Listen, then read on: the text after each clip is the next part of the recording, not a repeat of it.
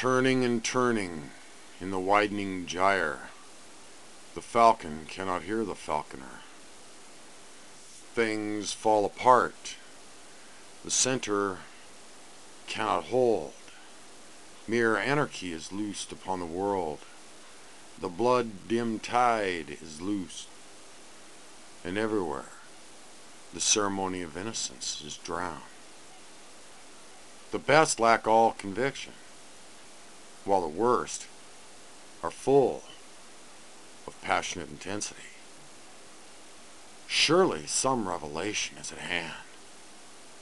Surely the second coming is at hand.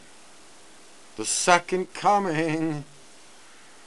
Hardly are those words out when a vast image out of spiritus mundi troubles my sight.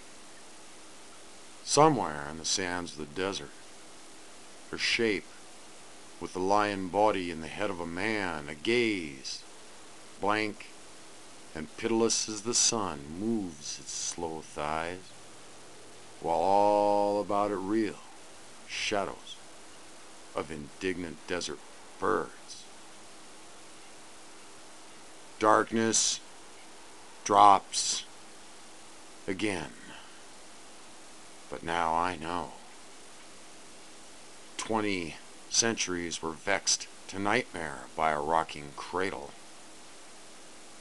And what rough beast, as time come round at last, slouches towards Bethlehem to be born?